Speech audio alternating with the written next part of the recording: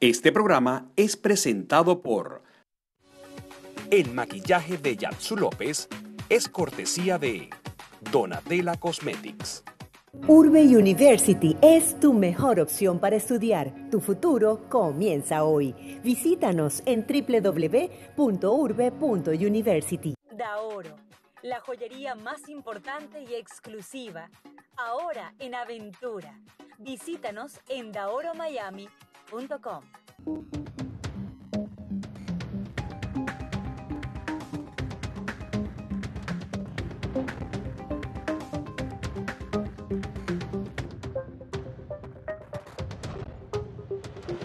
Dígalo aquí.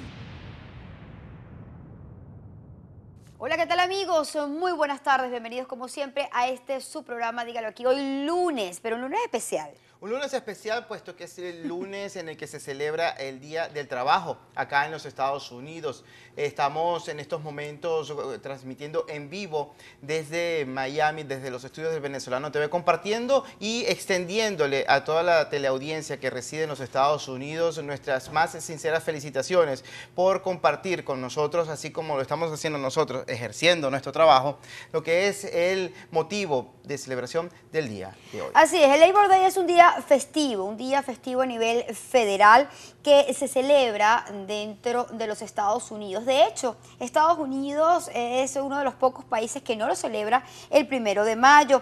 Normalmente o tradicionalmente se celebra el primer lunes de septiembre, por lo cual, como muchas otras fechas federales, no tiene una fecha en particular. Esto tiene su origen en el desfile que se celebró el 5 de septiembre de 1882 en Nueva York, que fue organizado por esa orden llamada Caballeros del Trabajo. Diferentes organizaciones afiliadas a lo que fue la primera internacional, pues preferían el 1 de mayo, pero recordemos que hubo una revuelta durante esos días del 1 de mayo en la ciudad de Chicago, y fue una fecha quizás como para no conmemorar en virtud de lo que ocurrió en ese día. Entonces, a través de ello y temiendo que se reforzara lo que era ese movimiento socialista, obrerista, pues inmediatamente se cambió la fecha y no se le dice el Día del Trabajador como se le señala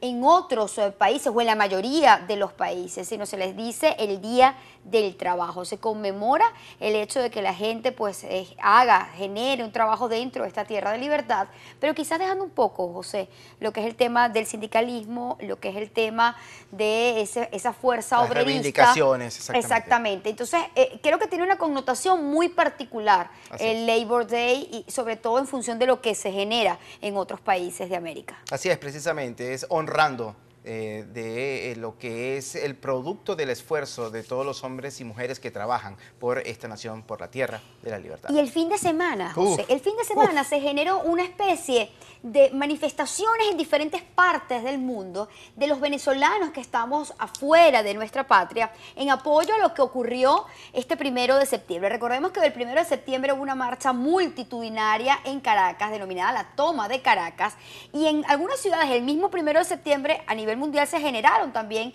manifestaciones, pero el fin de semana se generaron en diferentes partes. La del sábado particularmente, en la cual tuve precisamente el orgullo y la fortuna de participar acá en el centro de Miami, justo al frente de la Torre de la Libertad. Allí se concentró un nutrido grupo de venezolanos. Allí lo están viendo en las imágenes que estamos transmitiendo. Allí fue una actividad bastante sensible, con la presencia de venezolanos de distintos lugares del sur de Florida, no solamente del condado de Miami-Dade. Allí había gente de Palm Beach, estaba del condado de Broward, y estaban allí incluso se extendieron por bastante tiempo y luego recorrieron gran parte de lo que es esta principal avenida del centro de Miami. Bueno, no te vi, a pesar de que estábamos en la misma concentración. Exactamente. No te vi, pero sí, lo que tú decías es cierto.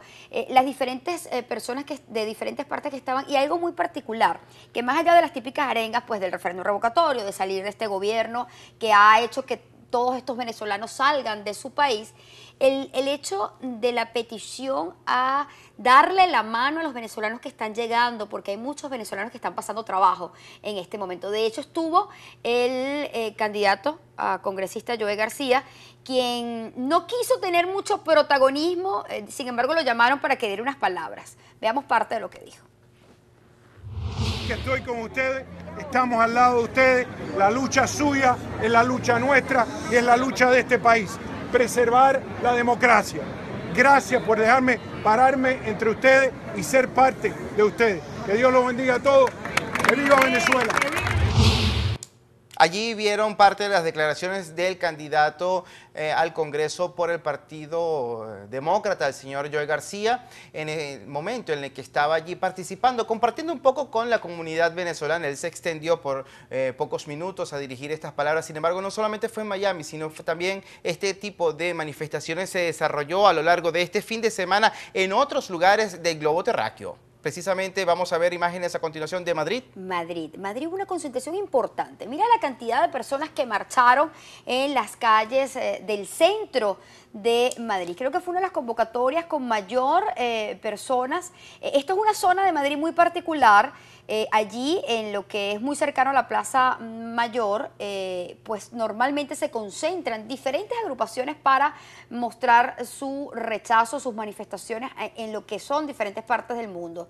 Pero la gran cantidad de personas de Madrid pues sorprendió a muchos esta numerosa concentración que se generó durante el fin de semana. Yo estuve viendo imágenes a través de las redes sociales y fue impresionante de verdad, porque no se trataba de una concentración solamente en los alrededores de la plaza, Yatsu. Así es. Fue una concentración, una marcha a lo largo de varias cuadras y daba por evidencia la presencia de los venezolanos comprometidos en el exterior. Sin duda que también quien se sorprendió durante el fin de semana fue el propio presidente de la República Bolivariana de Venezuela. Sí, y también antes de hablar de Maduro, hubo en México, yo no sé si tenemos imágenes allí de México, tenemos imágenes de Chile, allí ven, esto es en México, en donde también hubo un grupo nutrido de personas allí pues concentrándose en apoyo a la libertad, a la democracia de nuestro país. Y Chile también, esto es Miami. Esto es Miami. Y en Chile también se generaron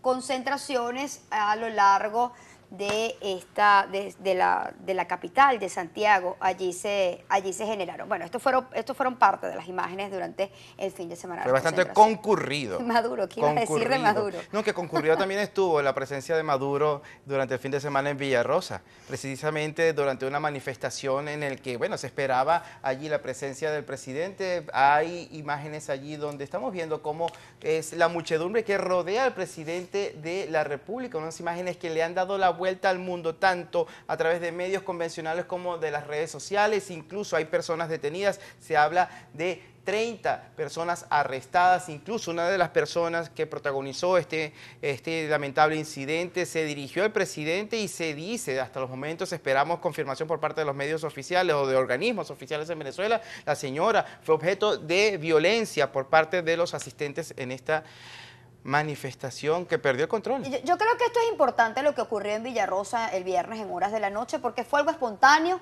Aquí no hubo un complot de la oposición organizada, mediática y que de alguna manera quiere tumbar a Maduro. Aquí salieron mujeres y hombres, señoras mayores, señores, con cacerolas en mano, a cacerolarle en la cara al presidente de la República. La gente en Venezuela ha perdido el miedo y es lamentable que no se le tenga respeto a la figura presidencial. Pero es que ellos mismos han buscado este tipo de situaciones, José. Es lamentable ver este tipo de actos porque la gente ya tiene repudio, tiene molestia, tiene rabia, están pasando hambre. Yatsui, no sé qué es peor, si lo lamentable de este hecho, lo lamentable de ver un presidente correr por una muchedumbre. De verdad que esto también hace perder mucho el respeto a la figura presidencial en este caso. Es que eso es lo lamentable. De hecho, en las redes, yo no sé si lo puede poner el productor, sacaron un video, para quienes no conocen de los términos audiovisuales, lo editaron, es decir, lo picaron y pusieron unos montajes en donde esto fue lo que pasó en Villa